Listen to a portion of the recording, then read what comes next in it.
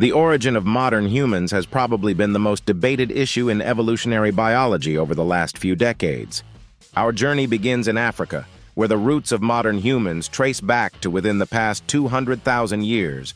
We share our ancestry with Homo erectus, our most likely recent common ancestor.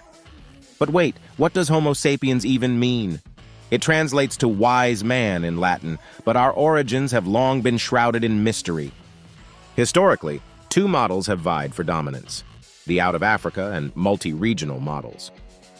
The out-of-Africa theory, our leading contender, suggests that Homo sapiens evolved in Africa before venturing across the globe.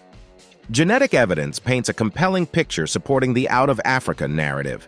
Africa boasts unparalleled genetic diversity, and the mitochondria, our cellular powerhouses, hold crucial clues.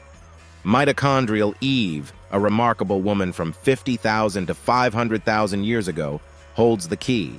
Her mitochondrial DNA links her to all of us, but she wasn't alone. A bottleneck event likely occurred, nearly wiping out our species, leaving her DNA to flourish.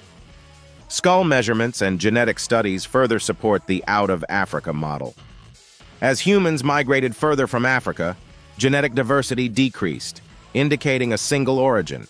The oldest known modern human remains, the Homo 1 and Homo 2 skulls, date back to a mere 195,000 years ago, highlighting our recent emergence. Early humans faced adversity when they ventured out of Africa. The eruption of Mount Toba in Sumatra caused a nuclear winter and a 1,000-year ice age, pushing humans to the brink of extinction. Cooperation became crucial for survival, shaping our social behaviors and familial bonds. Between 80,000 and 50,000 years ago, a second wave of humans left Africa. These modern humans, with their newfound cooperative skills, succeeded in populating the entire world, eventually replacing earlier human species. 6 billion people today share striking genetic similarities with these pioneers. Now let's talk about our distant cousins, the Neanderthals. These ancient humans once roamed Europe and Western Asia. They vanished from the fossil record around 28,000 years ago, possibly due to competition from modern humans. The question of Neanderthal genes in our genome intrigued scientists. Initial studies indicated little genetic overlap, but in 2010, the complete Neanderthal genome was sequenced. Surprisingly, it revealed interbreeding between Neanderthals and early Homo sapiens. Some of us carry 1.5, 2.1% Neanderthal DNA, and it's not evenly distributed among all human populations. Today, we bear the legacy of our archaic ancestors.